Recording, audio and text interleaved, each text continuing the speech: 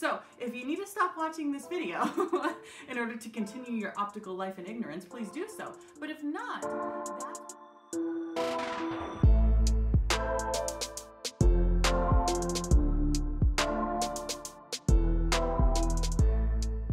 From Michael in Washington. What's the real deal with poly? I asked this on a group forum the other day, and I feel as if I'd started a civil war. I believe it. It's so bad.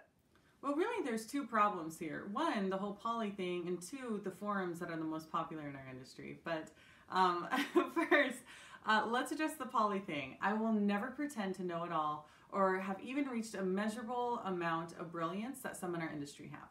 But what I will tell you is that I know that we're in this industry to provide the very clearest vision. And I know that we are never going to compromise your patient's prescription, right? You would never do that. You would never intentionally have the wrong RX made. Even if it were just a degree or so in the axis, you would never actually do it. You would never purposefully enter in the wrong measurements for the fitting heights. You would never choose a material that would compromise the clarity of that perfect prescription. Or would you? So many opticians do. They would never knowingly mess with the prescription or the measurements, yet they will go straight for poly as a material choice. But why? Why would they compromise the clarity of the patient's vision by choosing an inferior material? Here's the thing, they're not doing it intentionally. They've been taught otherwise, and as human beings, once we're taught something, it is hard to grasp that we had been practicing for even a moment, let alone years, the wrong thing. Now, the most polarizing part of this topic is not to use poly or not to use poly. The largest divide that you witnessed during this whole Civil War bantering is the division of those who are open to listen and learn against those who are too stubborn to listen. You see, admitting that a material that they have been using for years is inferior would be admitting that they were wrong. And some stubbornness just won't allow for that to happen. So I would like to address this great divide first and say, to all of my optical colleagues that our industry, like many others, is tainted by the money and those in control. And we're taught to think and act and practice and prescribe largely by those companies that are in control. So when you were taught and what you have been using, it's not your fault. But from this moment on, you can make your patient's vision clearer knowing what you know. But if you choose poly going forward, you will be knowingly compromising your patient's prescription. So if you need to stop watching this video in order to continue your optical life in ignorance, please do so. But if not, now that we've got that out of the way, let's talk what's the real deal with poly.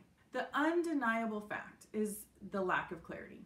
Polycarbonate simply has the worst optical quality of all of your material options when it comes to lenses. Of all of them, this is the very worst. So that fact alone, with an ABI value of 30, should make any other option a better option above poly, because we are in the business of offering the clearest vision. That's it. That's done. That should be reason enough, right? But I'll give you plenty more. But really, what other reasons could you possibly need? It's so silly. But let's cover a few. Okay, on the topic of safety, it's the biggest, most BS thing, because there are plenty of safe material options that have better lens clarity. And depending on the prescription, even CR39 is safer than poly. Plus, I will always tell my opticians that they have absolutely no right even talking about the safety rating of a lens unless you are putting that safety lens into a safety frame. Because the safety lens would serve no purpose for safety if not also being held into a safety frame. Another point is that poly in a rimless or drill mount is ridiculous. Because of the fact that it has a low tensile strength, you are going to get spidering and chipping like crazy. So these fancy and likely expensive lenses that you've sold them are going to look like complete shit in 6 months. Another thing that I hear all the time when it comes to poly is, it's the law. Well, my response to this has always been and will always be, look it up. Because it's likely not the law for adults or for children. And just because Medicaid covers it does not make it the law either. But I will encourage you to look up your state laws and see if it actually is the law. I'm not going to go through all 50 freaking states and do all the work for you, but look yours up. I will go in and look up a state when I'm doing an in-office consultation, so I can tell you that I have yet to do an in-office consult in a state that requires polycarbonate. Because my source told me at one point in time that there were only a handful of states. And so I decided, well, every time I'm going to go to a new one, I'm going to look it up. But recently I read that there's actually only one state that requires it. So look it up. So if this is the case with poly, the fact that it has the least amount of clarity out there, the fact that talking about safety is really more of a liability to you if you're going to dispense this safety type lens without a safety frame in it is ridiculous. The fact that it has a low tensile strength and the fact that in a vast majority of states it's not actually the law, then why have we been taught to fit it? Remember, the other fact that I talked about with our industry being tainted is the reason why we have been taught to fit poly. It's money. It's way, way cheaper for manufacturers to manufacture poly than it is any other material. The cheap cost is the reason why the big manufacturers push it. The margins are better. And who is doing most of your trainings? Your lunch trainings, your CE events, on and on, right? Your sales reps for these manufacturers. And it's not their fault. The sales reps are mostly just repeating what they were taught by the manufacturer. The cheap cost is also the reason why Medicaid covers it. You think that Medicaid is going to go cheap on the frames and cheap on the lack of necessary add-ons for clear vision and just randomly upgrade material? Okay, sure. Of course they won't. That's ridiculous.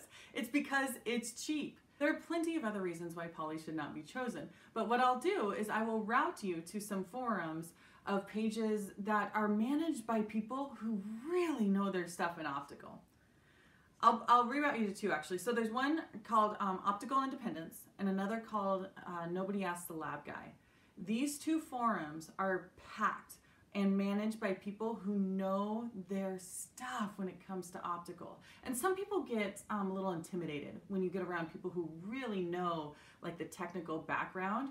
But gosh, these forums are a great spot to ask some really awesome questions. And then you always have the forum of Specs Addicts Anonymous, which is run by Spexy, where, you know, though we're much smaller than the other two, it's a really great opportunity to stay connected with forums who aren't going to give you, number one, BS opinions, and number two, that all of the posts on there aren't sponsored. So you need to pay attention to where you're getting your information.